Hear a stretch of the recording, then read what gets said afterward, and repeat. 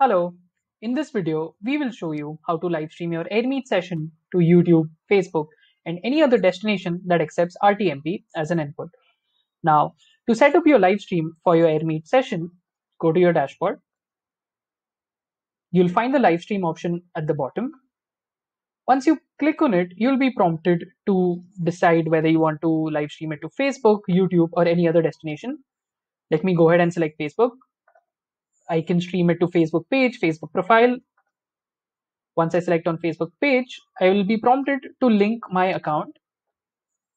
Continue. I select the pages that I want to live stream it to. Do notice that we can actually live stream it to multiple destinations at once. I give the required permissions and my Facebook account is linked.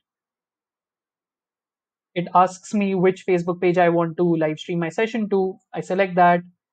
I select the sessions which I want to live stream. I can select all sessions at once, or I can select sessions as per my choice. I select session 3 and 4. I give it the title, knowledge base 1, live streaming, add destination, and my Facebook page is linked. Now let me add another destination. This time around, let's do a YouTube channel. I select on YouTube channel. I decide which handle I want to link it to. It asks me for the permissions. I allow it.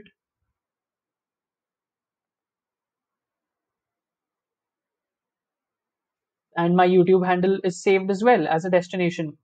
Again, I select the sessions I want to stream. So I select welcome session and session 4. Next, I give it titles. I can also decide whether I want it to be public stream, private, or unlisted. I select public. I add that as a destination.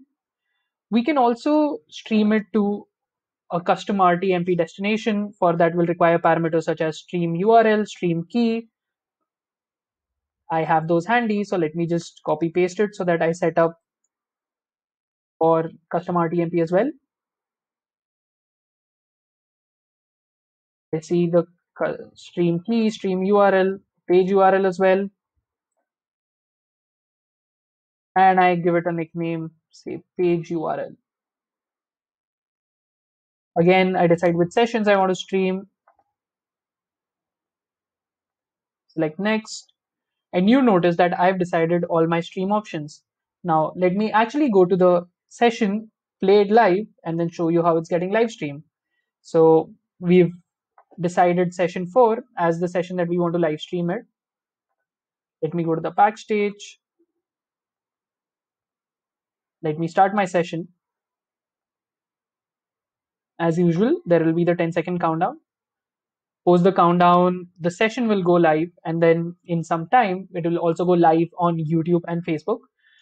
Do notice this important, or keep in mind this important thing, that it's recommended not to take a break between your live stream and the session that you're doing. If you do that, the live stream will get split in 2 parts. Yeah. So now you can notice that this is actually getting live streamed to 3 destinations, as we had said: the stream, the custom RTMP, the Facebook page that we had selected, and also the YouTube handle.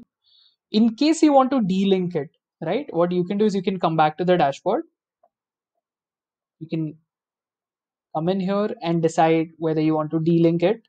All you have to do is press on remove, and these destinations will be removed. To ensure that you don't have to link it every time, what you can also do is go to your dashboard, and here in the stream destinations, these get saved, right? So every time you want to stream your sessions, you don't have to add it every time. You can actually do it at the community level, and this will be available for all your events. Hope you like this video, and look forward to your comments. Thank you.